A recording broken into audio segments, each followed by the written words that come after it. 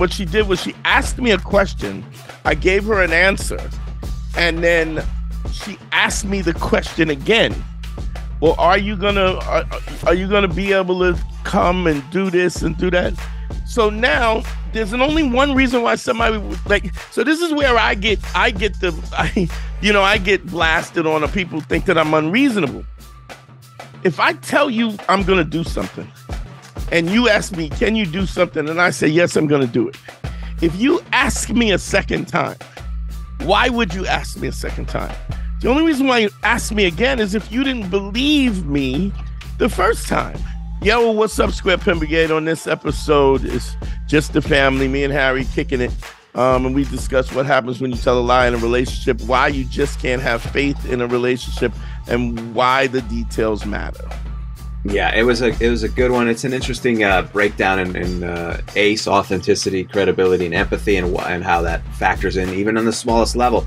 And if you like this type of stuff and you like the game theory that we're breaking down a little bit, if that's what you want to call it, we do a lot more over that at patreon.com/manschool202. That's where you can come and support us, because we do weekly episodes with bonus content as well as listener mail. And this week's episode, Dante and I, we answer a listener mail question as we talk about how vulnerable Patrice was, and also the Red Pill movement and all the type of shows, including Fresh and Fit, and how we react to them sort of jacking the style of Black Phillip and Beige Phillip. So all of that is over patreon.com/manschool202. Also, if you want relationship consultations, you can email me at advicefromharry@gmail.com. Dante, if they wanted advice from you, how can they get a hold of you? Go to DanteNero.com and click on consult. You can book it right there. So it's important. I'm not an alpha male. I'm not a beta male either. I'm just a better man. Well, put your happiness first, because if you don't, they won't. Yo, what's up, Square Pimp Brigade? GYBB, get your balls back. WWDD, what would Dante do? The Sexual Revolution is being podcasted, and I am excited. Harry, what's popping with you? Oh man, I'm just trying to live my best life and having a tough time keeping these alligators down. Right. You know, it is difficult, but it gets easier with time. This is going to be one of those shows where it's just you and me kicking it. A lot of stuff on my mind. A lot of things have happened. A lot of things have happened with you. Okay. And I just wanted to kind of give, because I feel like what we do here is unique in the fact that my own personal life and your personal life, we kind of evolve with time, and these things are evolving. And well, first and foremost, I want to shout out the new Patreon members that signed up to support us. Thank you. Reason why the Patreon is anybody wants to support us and keep this podcast going, I really would appreciate it. Sign up at www.patreon.com/manschool202. We have a couple of tiers where you can check us out. It's sort of like when we talk about this journey of finding your true happiness, and we espouse the principles ACE, authenticity, credibility, and empathy. Part of the credibility part is if you're listening to us and you're saying, man, you guys have really helped me out, then the righteous, incredible thing would be to support this so that we can keep going. So I really want to give a straight shout out to the new Patreon members, which is Brandon White, Connor Flores, Joshua Stargell, Michael. He just put Michael, so that's what I'm shouting out. But thank you so much for supporting us, man. You don't know how much this means to us. This is how we keep doing it. This is what keeps us going. When a lot of times when I'm tired, we're not feeling well, like today. You are in fact not feeling well. Not feeling well, but we gotta march on, and that's something I definitely want to talk about in the midst of this. And Harry, I wanted you to kind of espouse on some of the things shit that you've been going on, and things that you've learned, because I've learned a lot. But I wanted to first take the time out to shout out all of the guys who the new Patreon followers, the new people joining us over at Patreon, and the old ones too. Like 20 Jackson and Ali and I mean, I just want to say I really appreciate y'all sticking with us, man, so we can get this. I'm still working on, I'm actually in the process of selling my house and moving someplace else. And so the studios, we've been doing the studio kind of mobile on the run. And, at least until I get everything set up, I definitely want to stream so you guys can call in and talk to us regularly. Just right, like we could literally do it online and then just post it. So yeah, it's an interesting thing. So many principles that we have espoused on and throughout the years, and things that we've come up with that kind of don't seem relevant in the first place. And a lot of times when I look at all the platforms that are out in this manosphere, including and not excluding Kevin Samuels, God rest, rest our Lord and Savior's Kevin Samuels. No name above that name. But I mean, people would probably put Patrice's name above that name, I would think. Well, even though then now you're talking about a different sect of religion entirely. Now you're talking about Judaism versus Christianity. Yeah, well, I mean, to me, it's all the same. The Old Testament versus the New Testament. Who do you think the first person ever, Dante, if you're thinking about it, who's the first person ever to push back, you think, and change the perspective of the game? Well, I think the first thing was when we saw Pimps Up, Hoes Down, when we were watching, the exploitation and the manipulation of women in that way, when Pimps Up, Hoes Down and the other. What is Pimps Up, Hoes Down for people who don't know? Who aren't familiar with that? It was a movie about the whole pimp game. A documentary. It was a documentary. HBO did it years ago. I think what was the other one? Was not American Gangster. It was American Pimp. American Pimp. Good friend of mine, who was actually one of the feature parties on that, which was Rosebud with the double D for the double dose of pimping. And what's interesting about is when you talk about that stuff, people get all etchy and scandalous about it because of the fact that we're uncomfortable talking about it. But I think that's also in a way where we have moved away from the idea of looking at things in its entirety and not looking at things in terms of there's something like people have no problem saying you can learn something from anybody. And then when you espouse somebody who's less than moral, right? You think to yourself, oh wow, somehow that doesn't apply. That doesn't apply because of the fact that these people are immoral or we perceive them as being immoral. But one of the things I think we really have to understand is that, human beings are always going to be imperfect. And as long as people are going to be imperfect, there's two things that are going to happen. We're going to have to give forgiveness and get forgiveness.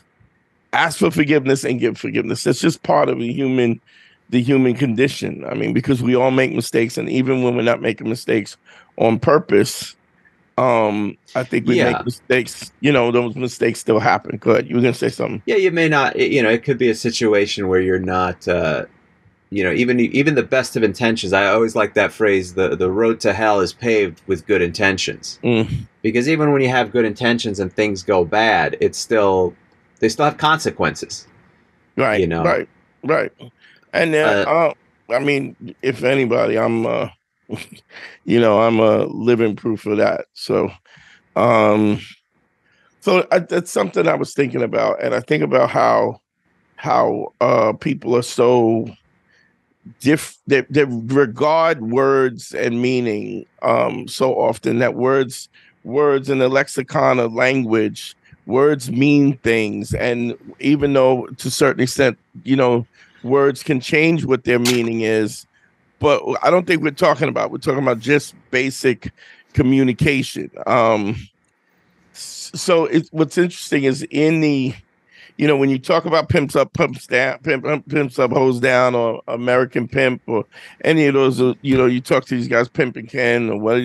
All these dudes were one Pimp and Ken was his name. His name was Pimp and Ken. Pimp and Ken was one of them. Yeah, He could have been a little more creative. I feel Pimp and Ken is like, I'm here for it. It's right in your face. I know, but I mean, you could be anything. This guy is like, Batman, Superman, Pimp and Ken. My name is Ken. That's like when a guy's like DJ Frank. You're like, come on, bro. Out of all the names you could have picked, picked the alter ego in life. How is Master G, Master C? I mean, as long as you get it, you're the first one in it. I guess, man. But I don't know. That's like, I remember there was this like Armenian DJ. His name was like, had some Armenian wedding. His name was like DJ Hagop.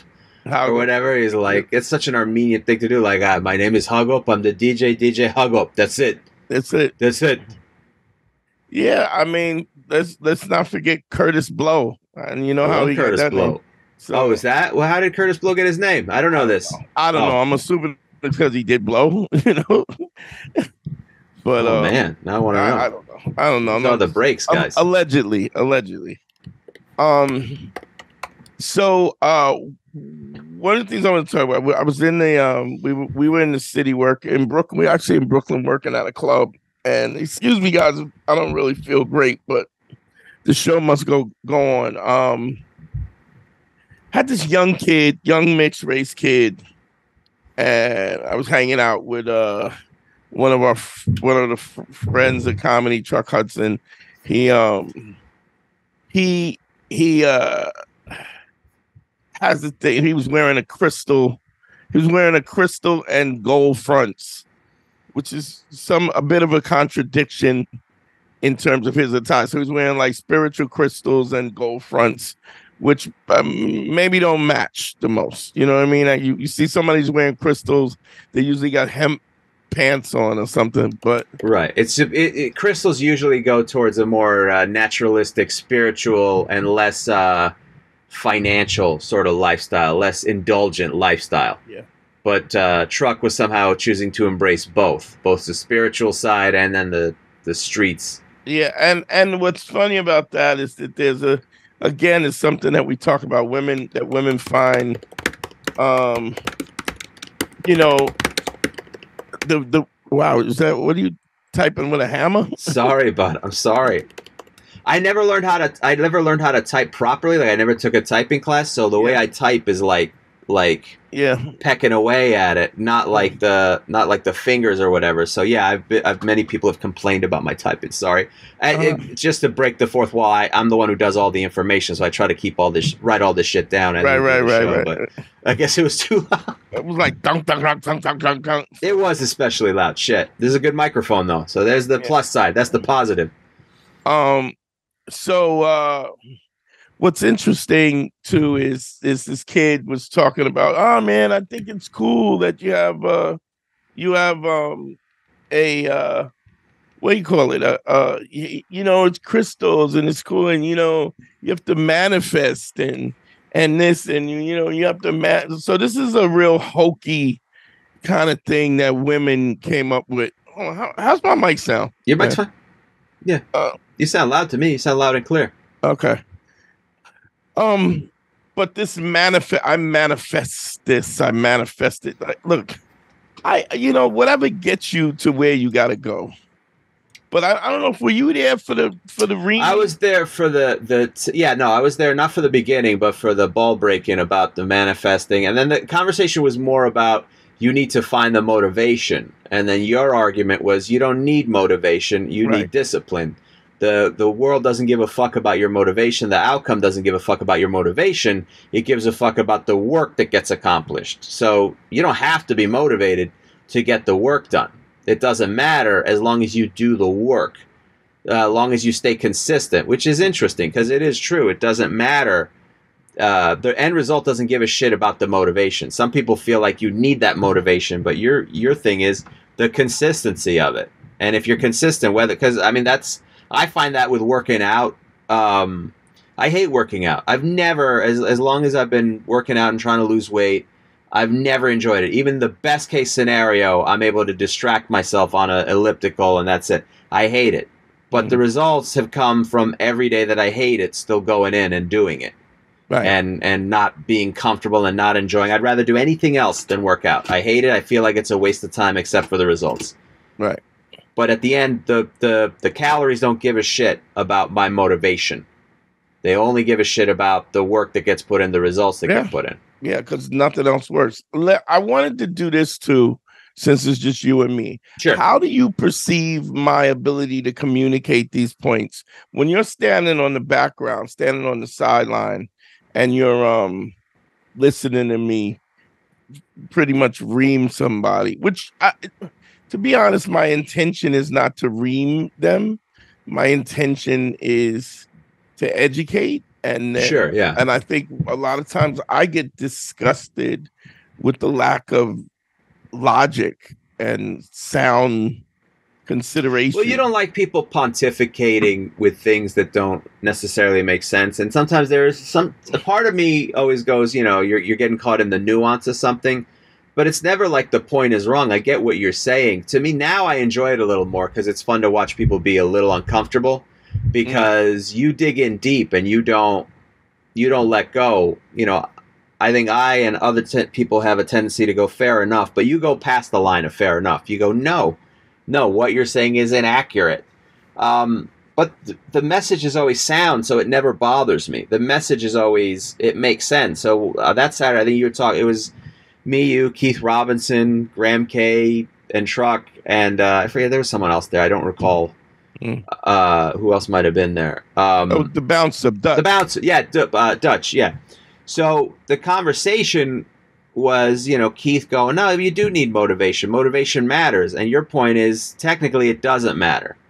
It doesn't really matter. And you go in to go, this is what you need for the results. Right. And so that one's an easier one, but there's times where you go hard in on somebody. And is it a little uncomfortable? Sometimes. But for me, I kind of enjoy watching the squirm and watching you try to set people straight, because there are a lot of people who talk a lot of bullshit. Yeah. And they have these life philosophies that are great on paper, but what does it mean in the real world? Yeah. I mean, I got a couple of messages from when we had E-Man on. And you did go heavy on E-Man, because E-Man was very started going a little religious or thanking God, and I think you were upset that he was thanking God a little more than he was, or including God on the same level as you, and you did all the work. Yeah, because I didn't, everybody knows I'm an atheist, and if you're offended by that, then don't listen. But the bottom line is, I cannot see you when we're talking about logic. Let me look up. I'm going to look up faith real quick. The question of faith, or the definition of faith. What faith is? Yeah. Yeah, I think if I recall, it's the belief in something with the absence of proof. Right. It's without the absence of proof, right? No, in the absence of proof. In the absence of proof. In the absence of proof. Oh, right. Why can't I say proof? Proof. Yeah. But you went heavy on E-Man because he was he was subscribing to all your teaching and all your philosophy and giving you praise, and then started drifting a little into religious parts, which is the antithesis of what you discuss, because it's not based in any logic. It's purely based in faith. Right. And that irked you, and you did not let you went in heavy on E-Man. Right. Hold on one sec.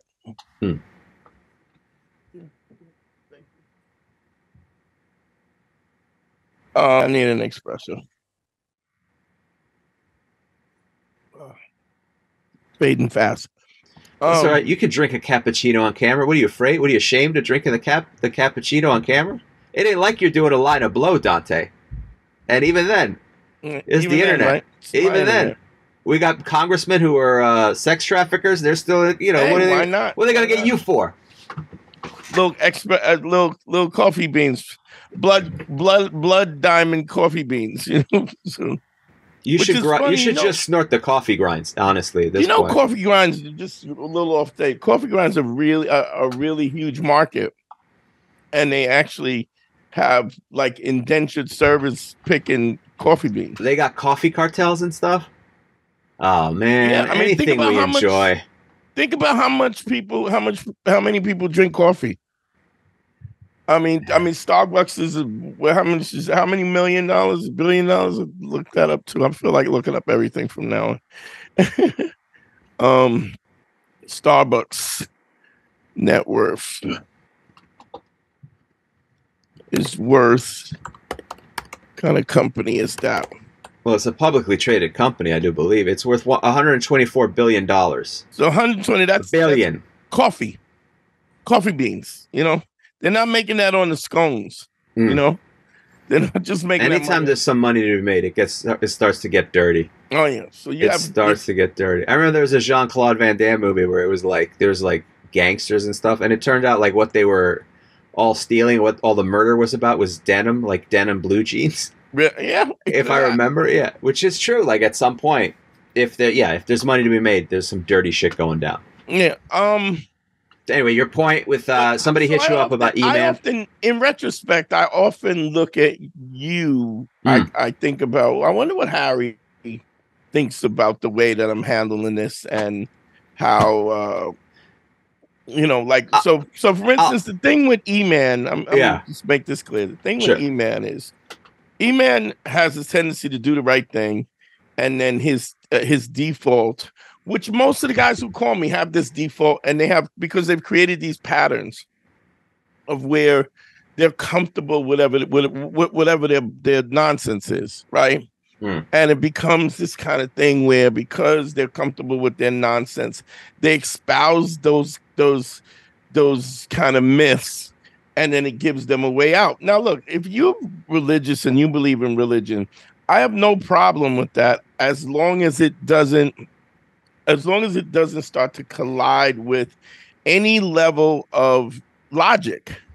Which I also can't. Well, that's tough though because it eventually will. It eventually will because the whole basis of it is in absence of evidence, right? In absence of any proof, any practical proof, evidence, and Harry, I watched endless debates where atheists battle religious people, and nobody is coming up with no. I mean, there's remnants of what's funny now is because the world is such that you can Google anything. So when people try to prove the existence of God, what they do now, because people are smarter, is they try to prove God on a level of existential philosophical points. In terms of, and I don't want to go too deep in this because this goes really deep, but they talk about basically logical paradigms and in terms of those elements of how you create a logical argument and which justifies probability. A little complicated. I'm a little lost on that one. I'm not gonna lie. So the way you see, whenever you see an atheist to God debate the existence of God, it used to be like, this is the truth. Why is this the truth? Because the Bible says so. And then the question is, well, you can't prove the Bible by the Bible, and if the Bible you can't cite the Bible as proof that the Bible exists. You have to have outside proof or cross references and so on and so forth. So what they don't do that anymore. What they do is they create a logical argument for probability, and it goes something like, do we have there's a lot of things, like for instance love, we don't have proof of love. It's a feeling, it's a feeling, and because there's no proof of love, there's no physical proof of love. There might be an explanation of it. We might look at it as sacrifice, but it's kind of a concept of that needs to be proven, and that you can prove it logically based on behavior that doesn't necessarily is not proof. Like for instance, if you go the theory of gravity, you say this is what happens, this is why it happens. I drop a ball and the ball falls. So it's very simple. There's a proof and repeatable proof that you can do all over and over again. So what they do is these existential arguments about the probability of having a God based on the fact that there's there's so many people that believe it, that there's so many cultures that expound upon it, but that's, and even if that is true, then the question is, which is always asked, is which God is right? Is it the Judaic God? Is the Islamic God? Is it which manifestation? But that's neither here nor there. My point being, we can all agree it's not the Mormons, right? We all agree that it's not the Mormons. Well, it's not any worse. The models are not any worse than anybody else. Not. Anyway, so somebody mentioned E-Man, the episode we did with E-Man Morgan a couple weeks ago. On him, and I ripped on him, and one of the reasons I ripped on him, not really ripped on him, but I held his feet to the fire, was because he constantly has he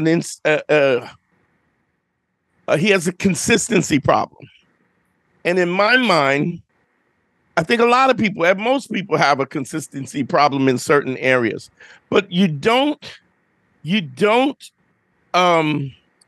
achieve the trust without doing it all the time, or at least making the attempt. And if you circumvent any of the principles, it lines up to bite you in the ass. Yeah, I know that from personal experience that it has. I did shout out the Patreons, right? You did. You did. Wow, you really are. Yeah, I'm struggling today. Yeah, you did that for about a couple minutes there. Jeez, okay. Man. Thank you for toughing it out, by the way. So if everyone's why is Dante a little low energy today? Why is he a little gravelly? He's not feeling well, but I gave him an out too. I said, we don't have to do this today. And Dante said, no, we owe it to the listeners. These people, I live and die for them. And if I die on air, that's how I want to go out, he said. I said, that seems like a bit much. And he said, I take a lot of flu medication. So, I got a little gout in my foot. I'm really jacked up right now. Jesus, gout. You got rickets next? You got like a lot of pirates. Well, I've been eating a lot of lobster, a lot of I had a tomahawk steak, I had a porterhouse. I've been what else did I So this is a rich person's disease? What is this? Yeah, it is kind of a rich person's disease. It's rich foods that have the buric acid buildup in your joints. It's you and Elon Musk and Ted DiBiase, the $1 Million Man, they all got the gout. They got it in their whole body. They're riddled with gout. So, my point with this is, if you lie about anything, you may not lie about everything, but it gives space to for you to lie about something else. Sure. Like once you cross that line, and even little white lies, because we all do that. But for example, I went through a thing with my girl in my relationship that was really like that I didn't realize in hindsight. And I want to say, before you tell this story, you really didn't understand, and the reason why I know you really didn't understand what the dynamics was because you called me afterwards, after we had resolved it. You called me and said, man, I feel like I did the right thing. And so even when the intentions are pure, you could still you could still have a blind spot. And I think sometimes the blind spot is the fact that your intention was never mean. Yeah. So I'll tell the story. Some details I'll leave out because my girl is a private citizen and she didn't sign up necessarily to have it all out there. But I'll tell you this. Initially when we met, I was living with somebody else, with a female roommate and two other people. Two people total. And I didn't mention to her that roommate and I used to go out. Now, I didn't expect me and my girl to turn into the thing that it turned into. And so I was just like, all right, I don't know. I'll tell her when the time is right. And I did eventually tell her, but by not giving that information up front, when she found out, she was upset about it because I hadn't mentioned that up front to her. I wasn't open and honest, and she was sidelined by that. In my head, I was like, listen, I told you the information. I thought we're good. We talked about it. And what you don't realize is that, and then on top of another thing, I didn't mention we were married. Because she was so pissed. And this, again, was 6 years ago. And it's not the way I would handle it now. But I was still growing at the time, right? And so I felt like, listen, she's pissed off. I'm going to wait until we're in a better place to let her know that we were married. That me and the roommate were married. Now, we got married for health insurance. Again, so these are all caveats. It was not out of love. It was out of a need for health insurance. There was no real wedding ceremony. It basically was done on paper. I thought, not revealing that information. Now, wait, let me just back up a little bit. Yeah. So when you had the conversation about getting married was solely about healthcare. Solely about healthcare. Yeah. So you were just like, I need you. Well, we could get married and this way you can get on my healthcare. As a performer and an artiste, because America is the greatest country in the world, by the way, we don't all have healthcare. USA number one. You got to say sarcasm after. Well, I hope they could pick it up. If you can't pick up that I'm being sarcastic, but no, I think it's wonderful that our elderly. I think it's great that my grandfather had $100 reduced from his food stamps. It's great. We fixed it, guys. We got it. Jeff Bezos and Elon Musk can go into space, but my grandfather, he's the real problem. Yeah. I think it's wonderful, all those things. Anyway, my point is this. I didn't have health insurance, and it was starting to become a problem. And the person I was dating at the time, she said, well, we can get married, and you could use my health insurance because she had a regular day job. So we did that. We got all that taken care of. I had, gotten a prenup and all that stuff as well and all that. So it wasn't a problem. Now, we eventually broke up, but we remained friendly for the time being, and we had stayed living together. And we had moved on to our separate lives. Also didn't really see the point of getting a divorce immediately or whatever. It wasn't urgent. It wasn't urgent. Y'all were still friends, and you were still on her health care. Yeah. And so, we were still friends, and it was still on her health care, and then there was a time she was on my health care. I reciprocated it when I did have a regular gig and all that, back and forth. Anyway, so in my head, hey, this is not love. It doesn't matter. It's not a big deal. But the problem is these little white lies in my head are not being forthcoming at first creates a lot of doubt in the relationship. I was not honest. So if I'm lying about that, no matter how good my intentions are, what else am I lying about? Right. And to me, I don't view myself as a liar because if it was really important, I wouldn't lie about it. If it was really something that affected. But your partner doesn't look at it that way. And rightfully so, she doesn't look at it that way. And the other thing is, I think you have to have the empathy. You have to have the empathy to sit in somebody else's shoes and see what perspective that is. Now, there's a few elements. She literally quit her job and flew across the country and relocated here to be with me, which is pretty dope, considering how much she thought that you were important enough to do that. Yeah, without a doubt. So now the thing is, I thought I had the empathy for that. The problem was that I didn't empathize enough with how much the other information affected her. Well, it's also like, and one of the things that we talked about is, can you imagine you have a mother and sisters and family, and all of a sudden you tell them you're moving across the country for some guy that they haven't even met yet, and then they're saying, well, are you sure? Every day you're getting the doubting Debbies going, are you sure you want to do this? Are you sure you this really is crazy? Wow, that's crazy. You want to make sure maybe you should this and she's going, no, I'm sure. He showed me who he is. I realize who he is, and da da da da da. So she packs all her stuff, quits her job, and comes all the way across the country. Says no friends here, nobody here, and then her sole situation is you. You're basically her. You're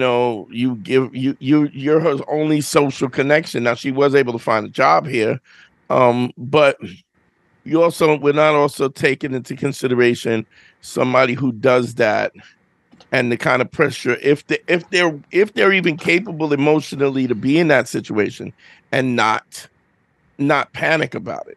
Because if it doesn't work, you're showing back out at your mom's house with 2 duffel bags full of clothes, and they're looking at you like, we told you so. Yeah. Feeling ridiculous. And even if those people didn't say that, which nobody really, you feel ridiculous. You feel ridiculous. Because it's not like her family didn't support. I met the family. They're very sweet. They're wonderful and all that. And they like me and all that stuff. But anyway, the point of the matter is this. It manifested, just even though I was honest with telling her, because I didn't tell her up front, that still made me a liar. In my head, I was like, well, I told her. I didn't keep it from her. I eventually told her all that voluntarily. That still made me a liar. And it took me a little bit to understand. And you did do it voluntarily. I did do it voluntarily. And it was always my intention to do it voluntarily. Yeah. However, living in that thing, when that person finds that out, they have been living under a lie the whole time. And in my head, even if you tell them intentionally. Now, if you had told them, the minute you told them, like, first this was my roommate, then it was my ex-girl, then it was somebody that I dated, and then it was somebody who I married, like, and there was a drip of information that, even though you revealed what the true picture was, even though it emotionally you didn't see it that way because you were already emotionally detached. She's now picture somebody whose parents was like, well, you sure you want to do this? And then you get there, and then every step of the way, even though you're volunteering the information, she's going, why is the story keep changing? Right? Sure, yeah. And it's funny because even if it doesn't technically impact what's going on, it's the person feels, well, if this isn't clear to me, then what else isn't clear to me? Which is and then that leads to a lack of trust. I really felt like you were really great to her. I mean, you put time in, and Valentine's Day, Christmas, between work and everything, and a lot of times we wouldn't even be able to talk because you were doing something with her or including her and stuff. So you're also really a good guy, which to a certain extent makes it even more difficult because it becomes so much more confusing, is because, here's this person who, in her mind, this is this person who's being deceitful. And but your actions are saying, your actions are, wow, he's so loving and he's so kind. And so then it becomes, which is, I revert back to a friend of mine who got molested by her father from the time that she was like 11, 12 years old, right? But she had a great relationship with her father. Like, her father taught her how to fix cars and taught her to play baseball with her, softball with her, took her, take her on a job. And he really put a lot of times on paper. He seemed like he was a great dad until he was coming in the room at 2:00 in the morning fucking with his daughter. So now you have this woman who is dealing with this trauma, who for the most part has to reconcile the fact that she loves the guy who has abused her, right? So when she got married to my boy, there was nothing he could have done that would have made it okay. So it didn't matter if he wasn't cheating. It didn't matter if he was upfront. Didn't matter if he was transparent. Anything that she found out outside of him volunteering, it was always, even if she didn't find something, if she would just make assumptions about something that was going, guy was a serial monogamous, right? Raised kids, hard work, the whole 9 yards, great dad, great provider. But his wife was carrying this burden, and then she wasn't, because I always say, you don't really mind that a woman lays those burdens on you, as long as she's not laying them on you with a vindictiveness of like, I'm going to pay you back for something that somebody else said to me, like there's a sincere kind of, I need your help. I mean, there's nothing we like better than that, than to be with a woman that makes you feel wanted and that you can help her and really solve. But she just wouldn't go to therapy. She went to therapy for a short period of time, and she wouldn't acknowledge the fact that it was like, I've dealt with this. You've dealt with rapes that went on from age 11 to age 17, So, and then she has so much good times with the father that it was like a connection. It was, so I'm not saying that your situation is that serious, but no. But it's like, wow, he's such a great guy. And he's so attentive and such an attention to detail. The fact that he doesn't see this makes me question his credibility. Sure. Because how could he be as good as he is to me? And then what happens is other outside factors start to affect that person's behavior, for her, for her coming to a different place is a difficult time. Sure. And so when someone experiences a difficult time, which is true for anybody, you know. So when you're experiencing a difficult time and then you have, you know, that weakens you a little bit, it makes it life hard. And then on top of that, you feel like a lack of trust. So the point is that what I think was a little white lie snowballs into something bigger. And it always does. It always does snowball. And you just don't realize it up front that it turns into something. Even if your intentions are good, even if your intentions are kind, it's still you're still a liar, because what is a liar? It's a person who lies. So any lie, even when it's to preserve her, I guess, emotional safety or whatever, you got to learn to tactfully say it, but what's painful is going to be painful. It's, you know, I think the intent is what makes it not painful or not painful enough, or too painful, you know, depending on how my scope is. And so getting back to E-Man, it's like, so my point is the consistency of telling the truth all the time from the beginning. From now, if there's something that you forgot, you can't deal with something you forgot. But if everything else is righteous, you can say, it just slipped my mind and I forgot. And they'll believe you. Why? Because you're so on the point anyway. Do you know what I mean? Whereas if you're on the point and you're righteous and you're lying about something or cheating or something like that, there's such a contradiction. It's like you can't believe any of it. You can't even believe the good stuff is what happens. And so with E-Man, it's like as soon as you start referring to, and I'll tell you, in a lot of African religions, the thing is, first of all, there's no separation of masculinity and femininity. I mean, there is a separation in African religions, but there's a balance in that. Whereas in a lot of European religions, biblical religions, there is a clear, uneven separation of the females and the males, as if the females don't matter. And also, there's a situation where there's this need to be perceived as Christian, like Christ-like or noble in that way. So now you're doing fucked up shit, but you really want to act like you're noble because that's the agency is over you and it's able to say you need to be this way. And blind heavy faith does not get you there. In fact, it will make sure that you don't get there. Because by design, that's what it's supposed to do. You have no real direction. So, you know, I always think about that. But anyway, getting back to this guy, he goes, you know, I'm more spiritual than religious. And so I go, what does that mean?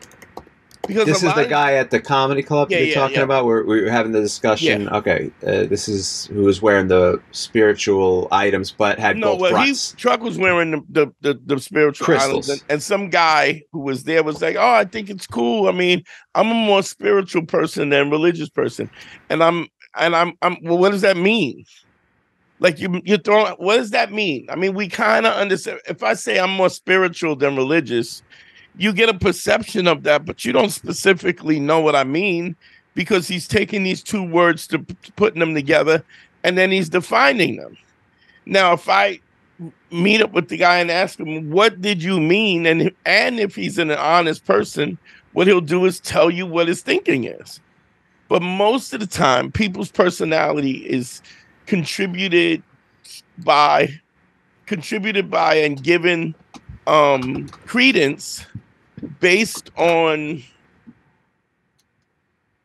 what somebody else has told us, what we believe, the way we believe, who raised us, when the reality is that none of this is okay, that the honest seeking of truth has to be an ongoing pursuit. So anyway, the guy goes, "Oh, I'm spiritual. What does that mean?" Well, it's just I don't subscribe to religious dogma. Well, honestly, very few people do. You know, everybody kind of cherry picks their religion to whatever makes them most comfortable, and then they move on from that. You know, it's a weird kind of concept, but when you ask them to explain these concepts, they don't know. They don't know what to say. Same thing is true in relationships. It's the truth, the truth, the truth, the truth. Because I'm realizing this more and more. And then what's interesting is, Harry, I know you realize it as well. Like this was a real milestone for you. I mean, I don't know if you. Yeah, I mean, it showed me a level of clarity of like even the minutia is important. Even the details, the small details that you think are not a big deal, are important. It's a shortcut. It was a shortcut to a degree. And again, which is also something that I say all the time. And a lot of times people get mad. People get mad at me because they think that I'm getting caught up in the weeds. And I'm not getting caught in the weeds. What I'm saying is the words matter, the detail, the presence matter, knowing what you're saying and how you're saying it, how people are perceiving it. It's like when I see like Jordan Peterson, when I talk about Jordan Peterson being a dirtbag and a piece of garbage, because here's an intelligent guy who creates concepts and words and puts them together so that you can't really define, if he goes low-level physical content, the presence of low level, you can kind of figure that out, but you got to ask him what it is. And one of the things that I try to do on this podcast all the time is I try to explain basic fundamental in a basic fundamental way so you can get it, because I want you to understand it, because I believe that the concepts will help you if you do understand it. So the guy was like, what does that mean? Well, you should really read The Secret. I've read The Secret. I'm 56 years old. I read The Secret. I read Alan Watts. I've read Nietzsche. I forget how to. I read philosophers. I've read people who expound logic. Freud, Carl Jung, psychological, neurolinguistic. You name it, I read it. African spiritualism, Asian spiritualism, alchemy, Wiccan. I've been down all those roads, and what I realized, the reason why we talk about the three principles is because they work with everything. Harry will say to me, even when we were going through this trauma, when he was going through this trauma with him, this girl, based on what he had said to me and what way she was acting, I made a certain inference. And then, when she was like, you don't know the whole story. Yeah. And I said, tell me what you think I need to know. And then she explained what her position was in this. Even though I presented you the same information, the notion of when I presented to her was different. I want you to understand it, Harry. I did not think that you were being deceptive at all, because not at all. My intention wasn't to be deceptive, because in my head, I've told her I volunteered all that information, but I didn't do it up front. Right. I thought, all right, well, I volunteered it, and I had reasons, because I wanted it to be in a good situation. I wanted to wait until it was a good opportunity, to give bad news. And the thing is, when I jump the gun and somebody says something, and I check them immediately, because it's the same reason why I say you can't let the same way you were looking for the right time to say things. It's the same thing when a woman is being disrespectful and you're not checking her immediately. What you're saying is that this behavior is okay. And if the longer you wait to check her, let's think about the dynamic of what you're saying. You're saying that she's done something that's disrespectful, or she's done something that is how should I put it, passive aggressive, or aggressive, or any number of things between that. Yeah. And me not checking it is, I'm saying this behavior is acceptable. Now, when I stop her from being disrespectful because it's becoming overbearing, yeah, I said don't do this. But the disconnect is that I've allowed it up to this point, so she could just as well interpret as I can do this, but I only can't go this far. Like, the boundary is here. The boundary is when he told me to stop it or I'll leave. But prior to that, it's fine. Everything beneath that, anything that's less than that is fine. So if I call you a liar, it will break us up. But if I say you're deceptive, that won't break you. Sometimes I think you're so deceptive. I've had a woman say to me, she didn't even accuse me. What she did was she asked me a question. I gave her an answer, and then she asked me the question again. Well, are you gonna be able to come and do this and do that? So now there's only one reason why somebody would like. So this is where I get blasted on, or people think that I'm unreasonable. If I tell you I'm gonna do something, and you ask me, can you do something? And I say, yes, I'm gonna do it. If you ask me a second time, why would you ask me a second time? The only reason why you ask me again is if you didn't believe me the first time. It's like this. It's like a light switch. If you say, could you turn the light on? And I turn the light switch on, and then you say, hey, could you turn the light on? And the light is still shining. I go, what are you talking about? The light's on. Well, I just want you to turn it on again. Wait, you want me to turn it off and then turn it on? Because the light can't be more on than it already is. And when you tell somebody, and when somebody trusts you and they give you their word. What happened? Sorry, man. Something popped up on my phone. Apologies. When you say I'm going to do that, if she doesn't respect the fact that you told her what you were going to do and you haven't even had a chance to disappoint her, what she's saying is I don't trust you. Yeah. So you can't let that go. So right. Even she asks you, are you going to be able to do such and such? Yes, I will. When she asks again, you should be on that neck, because you should be saying, did I not tell you I would? Yeah, I was just making sure. What? You don't need to make sure. I gave you my word. My word is bereft of honor, meaning it's not questionable. So if you're asking me a second or a third time about the same thing, right? I have to assume that you don't trust my word. And if we have a situation where you don't trust my word, that's how it gets. That's like imagine if instead of asking you a second time for the same question, if I go, hey, because this is what she's saying, I really don't believe you. You're really not that trustworthy. So I just want to check back with you again to make sure that you said you're going to do what you're going to do. Because if you didn't, if you're not, I want to make a contingency plan. If somebody said that to you, I don't trust you, and I don't think that in those words that if they just said that, which is what the question infers. I don't trust you. I don't know if I'll ever trust you. So I'm always going to check up on you, and no matter what you tell me.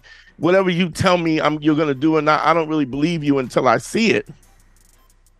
You can see how problematic that is. Yes? But also, yes, correct. But also, you have to be the person, you got to ask yourself, is she asking me that because I don't follow up or I don't live up to those things?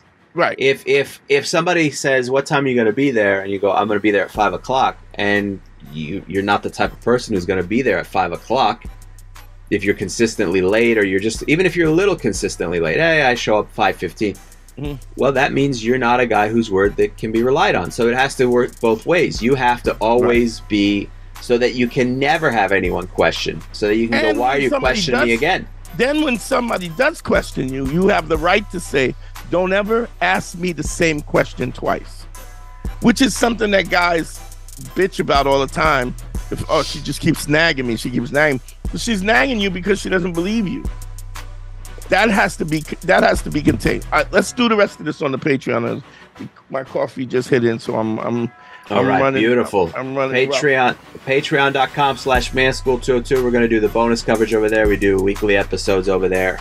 And we also do our listener mails over there. So go check us out, patreon.com/manschool202 to support us. Also, if you want a relationship consultation, you can email me at advicefromharry@gmail.com or go to dantenero.com and click on consult if you want a relationship consultation with Dante. Quick shout out again one more time for the new Patreons: Brandon White, Connor Flores, Joshua Stargell, Michael, and Bilal Ashlam. Shout out to y'all. Thank y'all for supporting us. GYBB, get your balls back. WWDD, what would Dante do? I love y'all, man. Let's get into it. Check us on the other side, on the Patreon side. Peace.